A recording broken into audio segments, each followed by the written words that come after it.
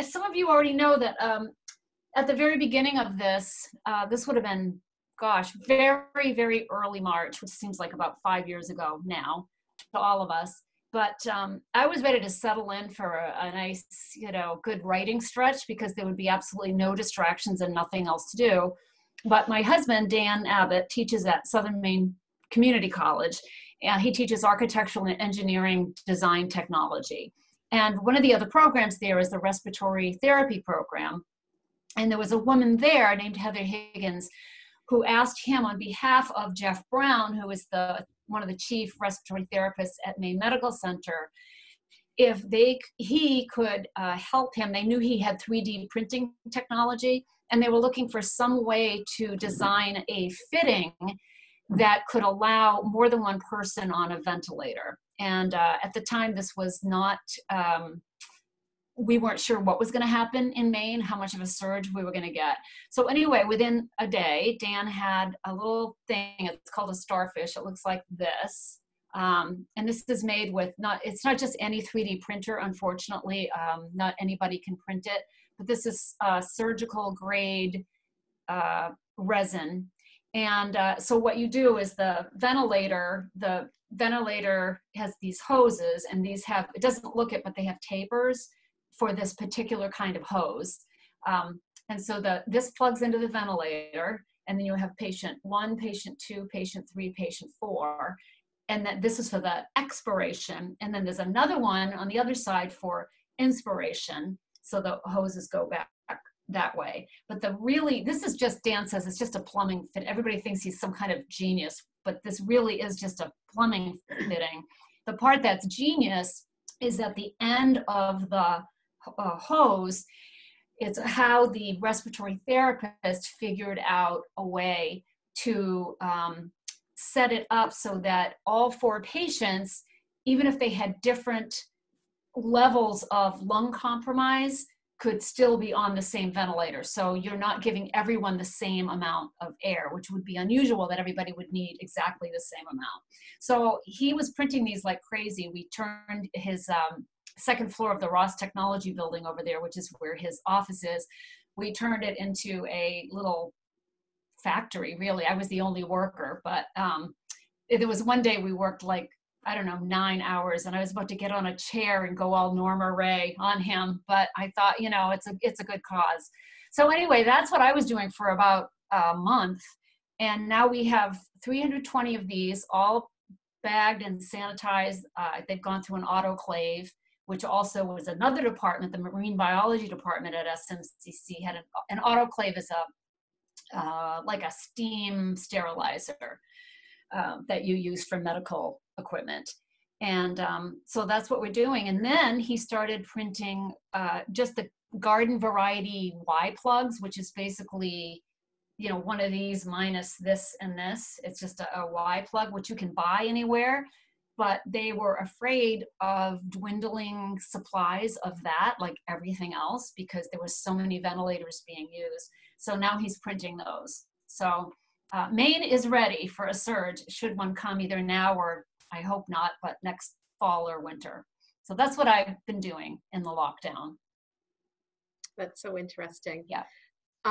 So just before the meeting, we were chatting about my favorite of Monica's books, which is Ernie's Ark. And I immediately thought of her recently when that terrible explosion happened in Maine, because I was living in Farmington for many, many years. And obviously the whole of Western Maine really survives on the paper mills in Rumford and Jay and in those areas. So I love that book, and I love The Paper Maker. Do you think you'll be doing anything more with those characters, or doing anything more with paper mills? No, I won't be doing anything more with the characters. But it's funny you should mention Ernie's Ark, because it's actually coming out again in a brand new edition from David Gadine in Boston. And it's got an extra story, one that was cut from the original. And I'm writing a foreword to it, because it's been 18 years since I wrote that book, and it's been, it inspired my first play. It's been in a lot of town community reads. It's just had a very long history at this point. So and the cover is so great. It's actually a beautiful kind of stylized photograph of the Rumford Mill. So you can see the river and the mill. It's so beautiful. So I'm very happy with the cover. And it's coming out, I think, on Labor Day, which is quite appropriate for that book since it's about a labor strike. Yeah. Yeah, and it's funny, I just heard today, Papermaker has been done quite a few times in a few places, but I just heard from this theater company in Switzerland who wants to do a German language premiere of the play, which is very cool. So it's got long legs. That book had unexpectedly long legs, as they say. Yeah. And deservedly so. It's a great book. Thank you. So I think we do have one question in the chat. Danny, did you want to read that question or do you want me to do it? So I can do it. Our first question is from Amy Curtis. She asks, hi, Amy. Could you talk a little about your process of writing? When do you write? How much do you write each day or week or whatever? Okay, well, process is, as Amy knows very well, very hard to describe. I am in my studio right now, which is separate from my house, and maybe I can just show you a little bit. Let me show you around. I don't know how this is going to work, but let me take this out. All right, so this is my studio. So I have, my things in here. I love chickens, so I have this. I don't know if you can see my chicken painting, and this is a Nancy Parker painting that I love. And this is my, I just have things that I really love in here that are, it's a fairly small area, but it works really well. It's cozy. I have a phone in here that's usually turned off and it's heated. My husband built this place for me, and it's got, it has a 6-foot trench from the house to here, which is it's like maybe 20 feet. And it's got this big, I don't know, like a culvert underneath, and that's where the electricity and the heating comes in. So it's all heated and electricity and phone. I have everything I need here. And it's just a wonderful place to work. So as far as my, let me plug this mouse back in. As far as my process, my usual process is to just write about maybe 25, 50, 75 pages of something. This would be for a novel. And then just throw it all away and start over again with what I know about the characters now. This one has been really, really different. I keep looking over here because it's right here.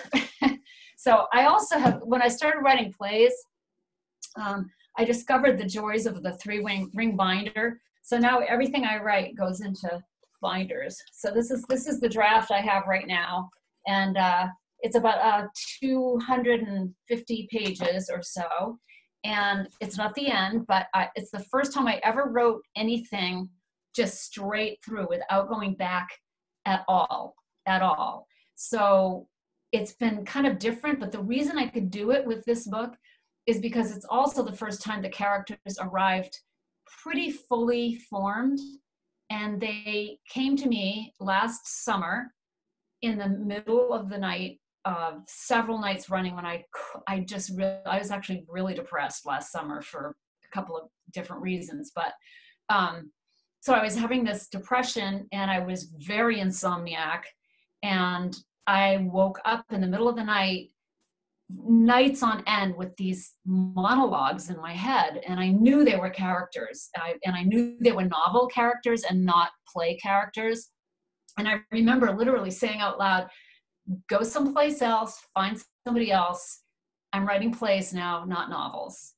But they didn't. They just kept going. So one night I got up in the middle of the night and I had a notebook, and it was, actually I've got it here somewhere, this notebook right here, which now says notes for novel. And I just started writing longhand, which I never ever do. It's just not how I work at all, not how my writing brain works. It's always on the keyboard.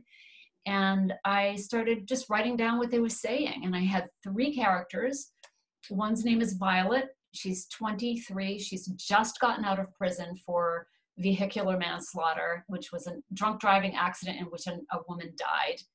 And then there's Harriet, who is a 60-ish year old retired English teacher who has been running a book club in the prison, and that's how she met Violet. And then the third character is Frank, who is a retired machinist who's working in a bookstore as a handyman, the same bookstore where Harriet comes to buy all her books for the book group in prison. And his wife is the person that Violet killed in the accident. And so the three of them come together in a funny little, I mean, this is always what I write about, is families coming together out of weird broken parts. So that's what this one is about. And so I wrote until I couldn't really write anymore. I was stuck. I couldn't think, like, what's going to happen next? And so now I'm back at the beginning, going through it, rewriting, adding some things, taking a lot of stuff out, which kills me because this is also the first time I ever wrote by word count, which I never do. And I had 73,000 words. And now today I've done so much cutting, I have about 68,000, but it's okay. There's more where that came from. And that's the process for this particular book, which is different from my normal process, which makes it fun. I'm going to go to the grid view for a second. So if anybody else has a question, you can either type it in the chat bar. You can find the chat bar by dragging your mouse down towards the bottom of your screen, and a little window will show you a menu bar showing the chat. Or if you want, you can kind of raise your hand and flail at me and I can unmute you. I brought wine, by the way. I hope I'm not the only one. No, we've already established I've got cider. All right, well, cheers, everybody. Mute us and wave your hand, maybe she can. Let's see, I hear somebody. Somebody is, Sally, do you have a question? I do. All right. How about your reading process, now that you've talked about your writing process? Well, oh, my reading? I've been reading a lot, as I think a lot of people have on, even though I've been kind of busy, I've been reading a lot. So I used to be the kind of person who finished a book no matter what, because I was a good Catholic girl who, did what I was supposed to do. And now I don't give a book any more than sometimes 3 pages. I mean, I just don't have time for this anymore. So, but the last book I read, it was a longer book, and it was highly recommended. It was called The Most Fun We Ever Had by Claire Lombardo. I don't know if anybody's read it. And, the writing was great, and every scene was so well done, but I just didn't like the family. It's a big family dysfunction novel, which is kind of up my alley, but it wasn't one, but I slogged to the end of that one because I did kind of want to know, and there was one character, the crazy older sister, that I was quite fond of, so I finished that.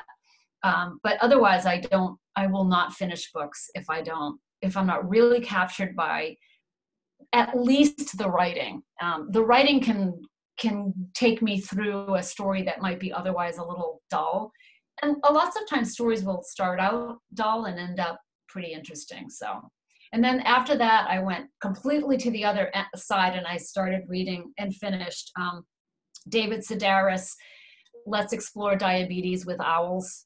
And he's a twisted little ghoul, but I love him. He's so funny. He always delivers the belly laughs for sure. Somebody else? Ann Wood, did you guys have a question?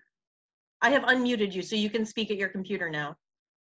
Oh, thank you. No, I was really taken though by this new writing process, and there's a different process for this latest book. Yeah. Hi, Ann. This is my sister. I see her every night at Happy Hour. So we do have a question from Trudy Briggs in the chat. She wants to know what made you decide to write plays. Oh gosh, that was so much fun. I will write another play at some point because it's so much fun. Oh my gosh. I think what really did it for me was I have a relationship with Portland Stage Company because for years, they had this ongoing programming called Longfellow's Shorts. And it was theatrical readings of excerpts from books by writers that they liked. So they had lots of people. They did not just local people, but other people who would come in as guests. It was really great. And so you had, anywhere from 4 to 8 actors on stage in front of music stands, and they would read scenes from parts of short stories or scenes from novels, and they would take on the characters. So somebody would be the narrator, and other people would deliver the dialogue. And it was a revelation to me, and it was a lot of fun to hear my own work. The first one they did actually was Ernie's Ark, which is ironic because that's the one that I did then turn into a play. So I think it was that experience that put the idea in my head, and that would have been in the mid 2000s, like 2005 or something. So it was a long time ago. But without that experience, I don't think it would have occurred to me to put any of my work into a play form. And then the second play I wrote wasn't based on a book or anything. It was called The Half Light, and Portland Stage debuted it last March. No, when was it? Oh gosh, I can't remember. Was it a year ago? I guess it was a year ago. Yeah, just about a year ago. And time has no meaning anymore. And that was also a wonderful experience, but it was a little harder to write because the Papermaker is based on characters from Ernie's Ark. And when I started out, I knew those characters very well. I had spent lots of time with them. And with The Half Light, it was more like writing a novel. I was starting from scratch with 4 characters who all had a kind of a complicated story arc that had to converge at the end, and you've only got, a couple of hours, and dialogue is your only tool, which is both limiting and liberating. I don't know, it's a funny thing. But the thing about playwriting that is so much fun is hanging out with actors and being in the rehearsal room and rewriting on the fly and asking actors, could you try it this way or that way? Or at one point I remember, I think this was with in Papermaker, and there were 2 characters, Ernie and his son, Jake, who was new to this. He wasn't in the book. He was a different son in the book. And it was 2 actors, Daniel Noel, who's a wonderful character actor, and this young actor from New York named Peter Albrink. And there was something about the scene just wasn't working, and I asked them, can you guys just start improvising? They were having a father-son kerfuffle. And I asked them to just start improvising, which they did because they're wonderful actors. And I'm writing things down, and a better scene came out of that. So on that same note, can you elaborate on the difference between novel and play characters? And do or could any make the leap from one medium to the other? This question is from Nancy. Making the leap, I think it would be harder to be a playwright and then start writing novels. But I think going the other way, if you've already written novels, you really understand how a scene works, that every scene has a beginning, a middle, and an end all by itself. And yet it has to somehow build a little, even if it's the tiniest little step, but some bridge to the next scene. And that is so important in playwriting as well. And it's funny, there's this whole thing in there's a lot of stuff in the theater world, but one of them is this idea of a, quote, well-made play, which for some people means stodgy and traditional and old-fashioned, meaning it has a plot, it has a beginning, a middle, and an end, and it's not, interpretive dance and light shows and things like that. And, I like everything. I see a lot of theater, and I see a lot of experimental theater, avant-garde theater, but my favorite theater is story theater, the old-fashioned, well-made play. I love it. So that's the kind of play that I like to write, which is not surprising since I write novels. So it's, on one hand, it's kind of liberating in a way, going from novel to play, because you have kind of a secret weapon, which is the actors who are going to be saying the lines that you're writing. And what I've tried to do, mostly because I know, because I hang out with a lot of actors, even before I started this, some of my best friends are local actors. And I've learned a lot about acting from them. And so I leave room in the script for them to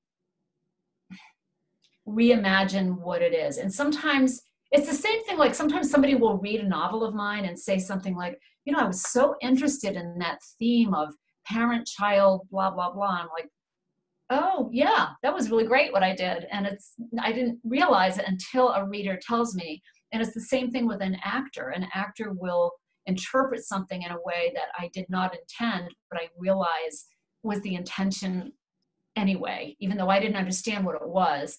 That intention lived within those words somehow, and the actor is the one who found them. So it is so, I can't even tell you how the joy of working with a team in that way, because one thing I do not have in here, as much as I adore my studio and I like clicking away by myself for hours at a time, it is really nice to have a team, everybody working for the same goal, which is to make something I've written as good as it can possibly be. So how is it different writing characters for a play versus a novel? Well, I think in a play, you don't have, I mean, generally speaking, I mean, in some ways it's not different at all. It's, you figure out who they are and what they're doing and why they're doing it. You figure out what their problems are. You start out the same way. You start out with a person with a problem. Nobody wants to read anything or see anything about Mr. and Mrs. Happy living in Happyville because there's no story in that. So in some ways, it's almost exactly the same. The thing that you don't have in a play, at least without the actors, play read on the stage, is you don't have access to their inner lives. In a novel, you can go on for pages about what a character is thinking. In a play, you have to somehow imply that in the dialogue, which is a lot harder than it sounds. So the dialogue itself is so important because it has to suggest so much that can't be said. It's all thought, and sometimes just the actor's face or the way even things like lighting, costuming, that's what I mean about teamwork. There's so much that happens to allow the essence of the story to come through to the audience. And that's what I like a lot about that process. So Mary Lou would like to know, do you develop your characters, sit and study them, listen to them at the table next to you at dinner, dream and then wake up and write? Well, sometimes I wish they would just kind of go away for a while and leave me alone. But yeah, they develop over time and over a lot of time. I'm a slow writer. It takes me about 4 years to write a novel because I'm learning more and more. It's really like getting to know an actual person. You make a new friend, some things about them right off, you might click right away, but it takes a while to truly know another human being. And that's exactly the same thing with creating a fictional human being. It takes a while to understand what they're doing. And a lot of times, so much of this I think is unconscious. And sometimes I think of a novel as something that already exists somewhere in the universe, fully made.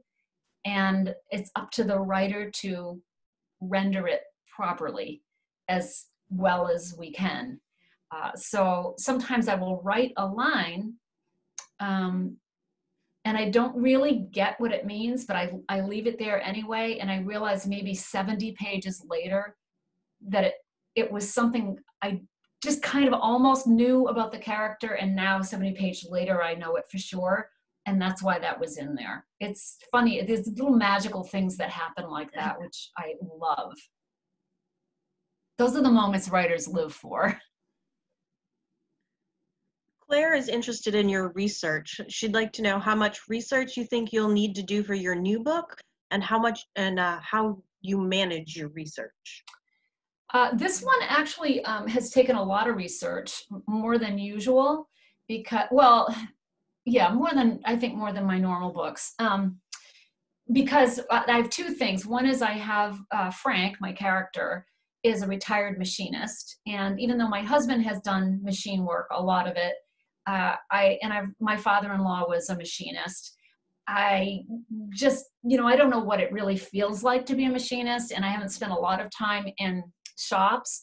So I asked Dan, my husband, if he could hook me up over at SMCC. And I didn't go every day, but once a week, I went to the machining class last fall. And they were unbelievably kind and patient with me. And it was me and 14, 20-year-old guys. And I went on all the field trips. I went on one of the field trips. It was kind of funny, actually, because we were touring this. There's a lot of small manufacturing going on in Maine, which I had no idea about.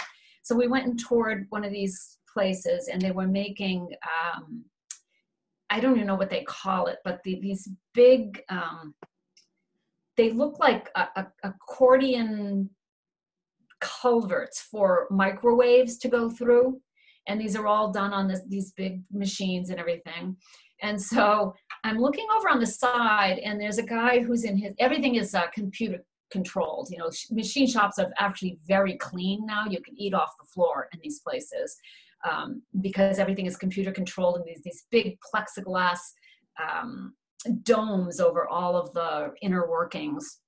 So, but I saw this guy over in the corner who was working on a hand machine, and I figured he had to be the tool maker, which is the person in a shop they're the really smarty pants guys. They figure out how to make jigs and fixtures so that whatever you're making on the machine is going to stay on the machine correctly.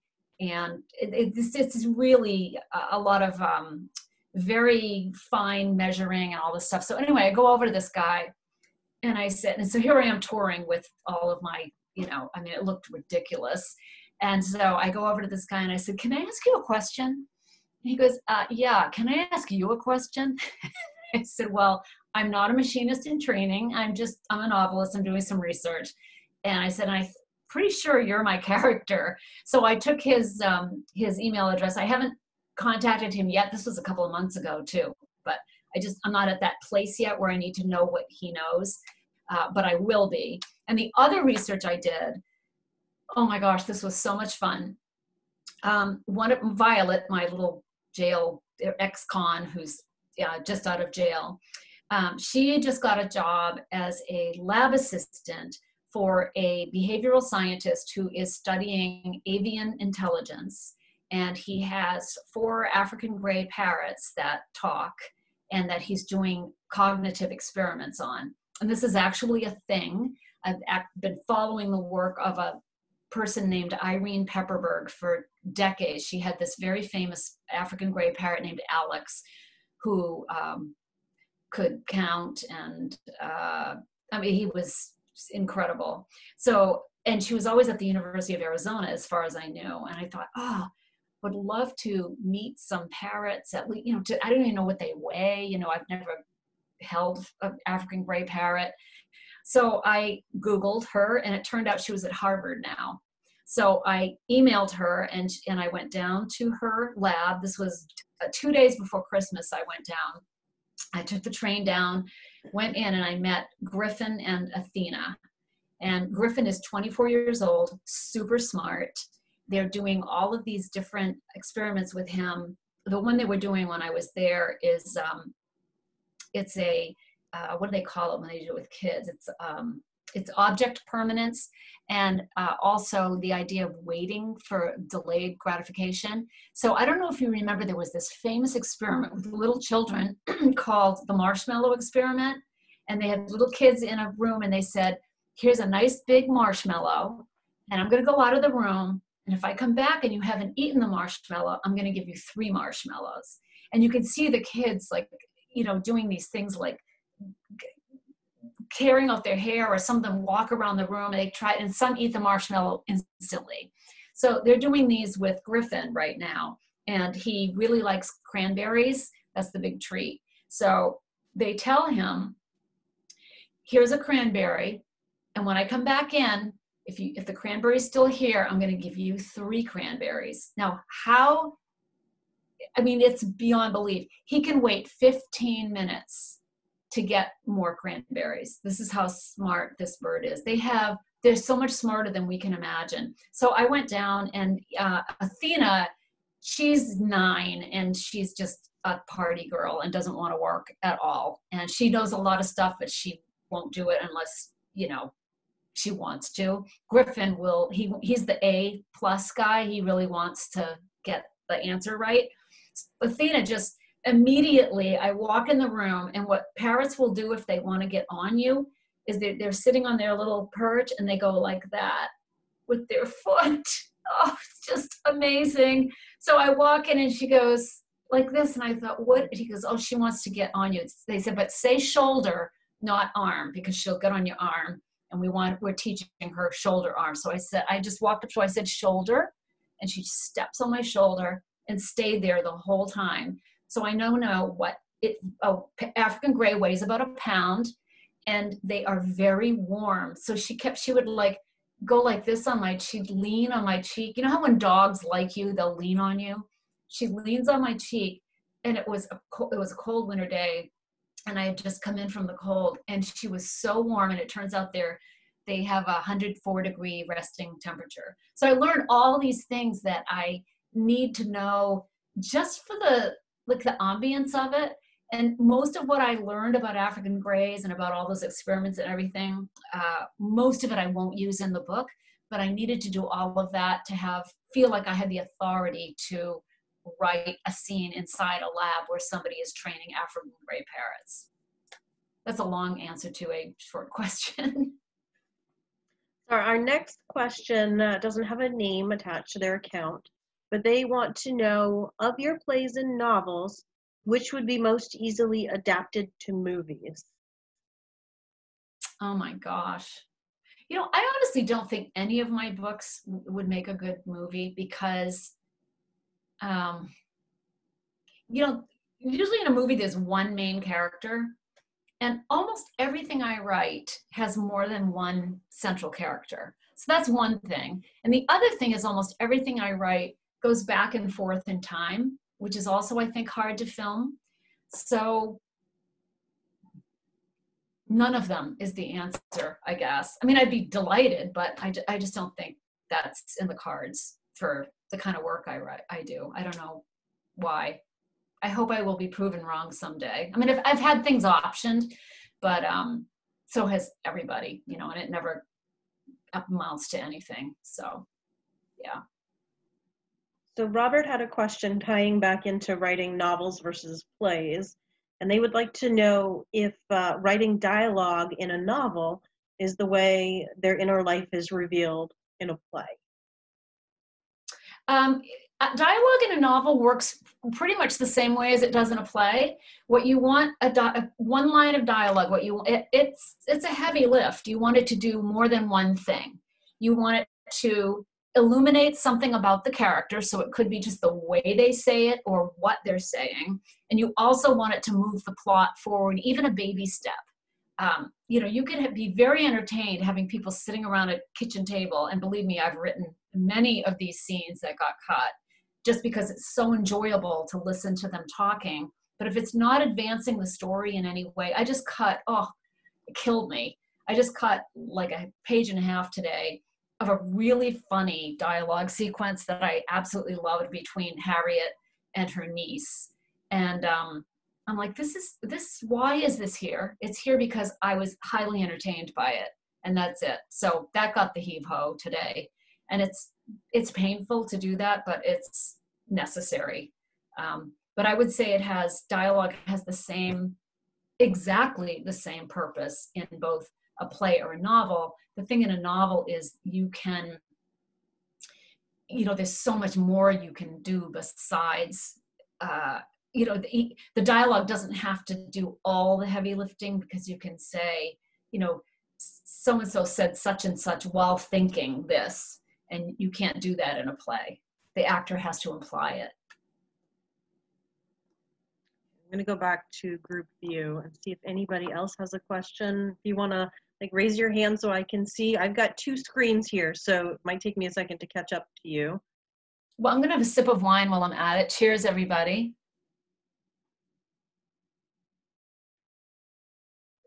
I have While to we're tell you something really funny. When we were doing all of the, making all the starfish, one thing we needed and were very short on, and everybody was short on, was isopropyl alcohol. And so I put a plea out on Facebook, and this lovely woman from Yarmouth said, I've got some. I've got a 32-ounce bottle of 99% or whatever it was. I said, oh my gosh, I need alcohol. Just leave it on my porch. So what she left on my porch was a bottle of isopropyl alcohol and a beautiful fruit-forward Cabernet Sauvignon from California. I said, this woman really gets me. So Lisa would like to know if you have any idea when your new book might be published. Oh, no. Don't hold your breath. That's the answer. I don't know. I just started it at the very, very end. I think it was the last day in August. And for me to be on page 250 or wherever I am is kind of a miracle. But now that I'm going through it again from the beginning, I'm realizing that my idea that maybe this would be a lot faster than a usual book for me is probably just a dream, but we'll see. So Claire asks, or she says, you talked about the difference between plays and novels and how to move from one to the other. What about moving from short stories to novels? Oh my gosh. Most writers learn to write by writing short stories. And I used to love writing short stories. I can't remember the last time I wrote. I know the last time I wrote a short story, I wrote it for my British publisher for the 1 in a Million Boy, because they were doing some kind of a promotion or anyway. So they wanted me to write a short story featuring one of the characters in the 1 in a Million Boy. And I thought, oh my God, I just spent, 4 years with these people. I really don't want to write a story, but I ended up writing a story about, there's this one line in the 1 in a Million Boy where Ona Vitkus, who's 104 years old, mentions having lost her license because her turncoat doctor wrote a letter to the DMV. And she had, and one of the things she's doing in the book is trying to get her license back. So I wrote a short story about that, about the day she takes her driving test. And it turned out to be kind of fun, but it's sort of like, those muscles were very weak. It took me a while to do it, just because I just think in bigger terms, I guess. I think a short story would be far more comparable to a play than to a novel. It's a really different animal.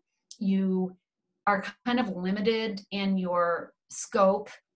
Not always, there's exceptions to every single writing rule there is, but in general, when I have students writing short stories, one of the things I say over and over again is try compressing the time.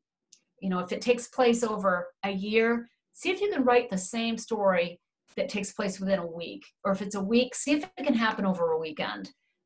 Because compression is the beauty of a short story. It's a compressed form, and very often what's happening in the story happens over a compressed period of time. It's been a while. I'm going to go back to the grid view. If you would like to ask a question, you can either type it in the chat bar, raise your hand, or if you know how, feel free to unmute yourself.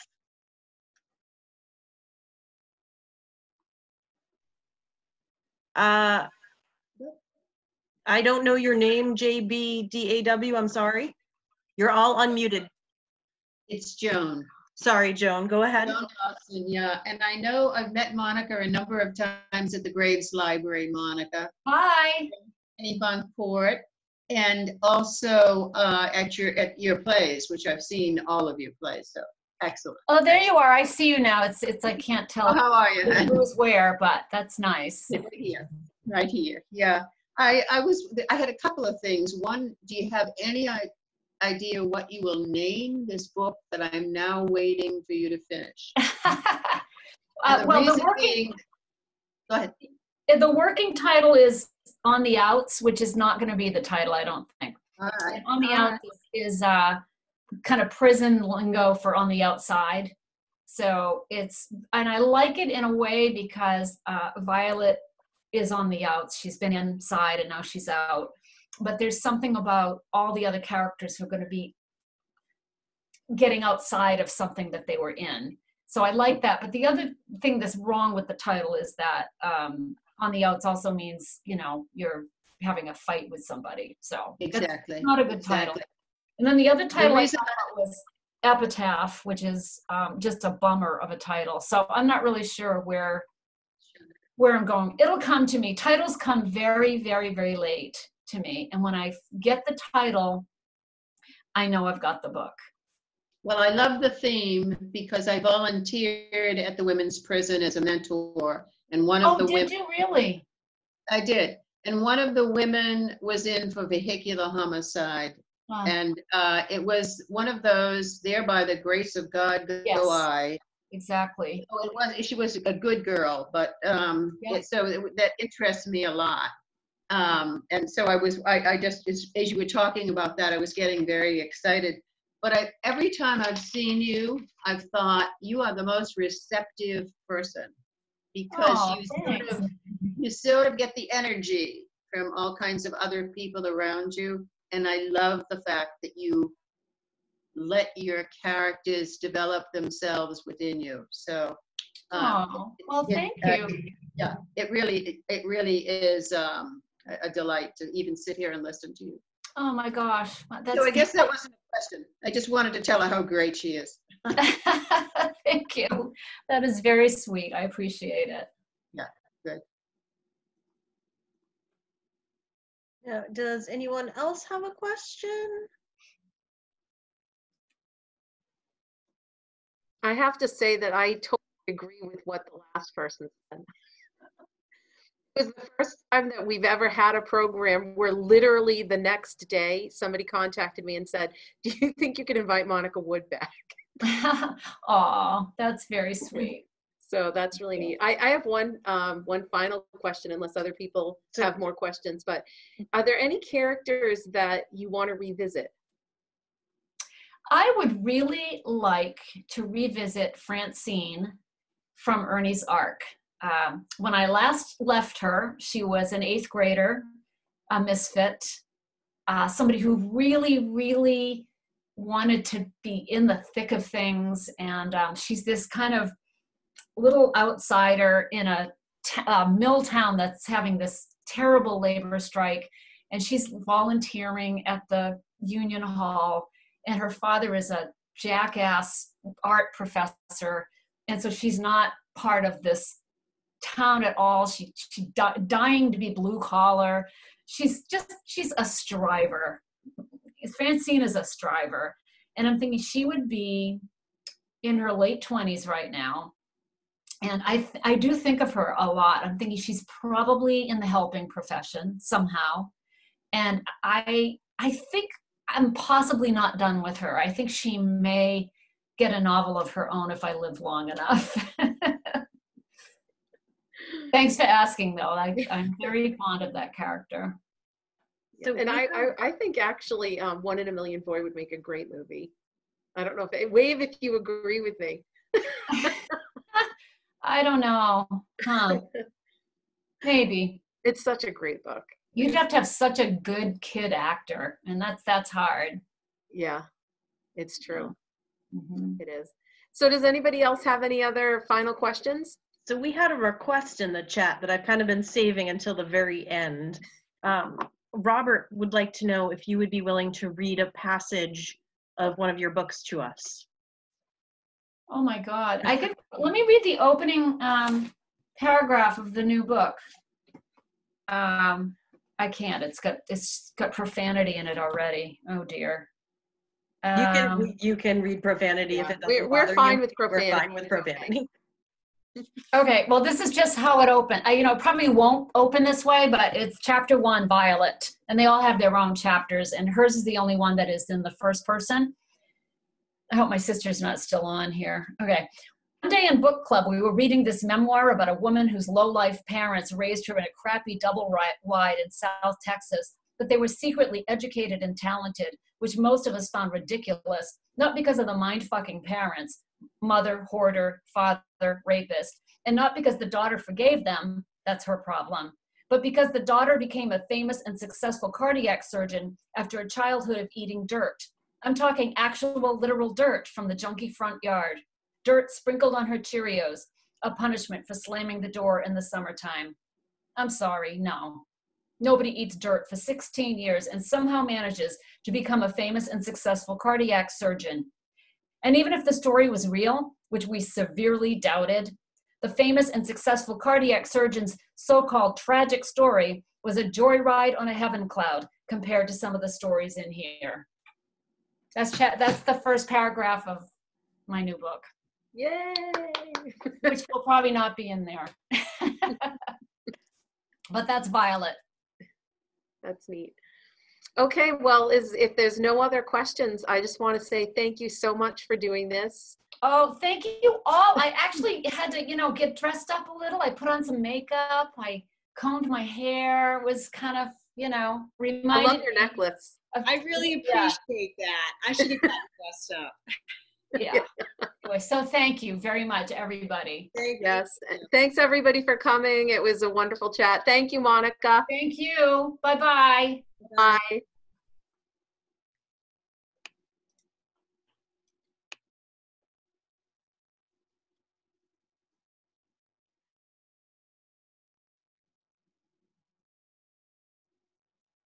Danielle, do you need anything off the chat?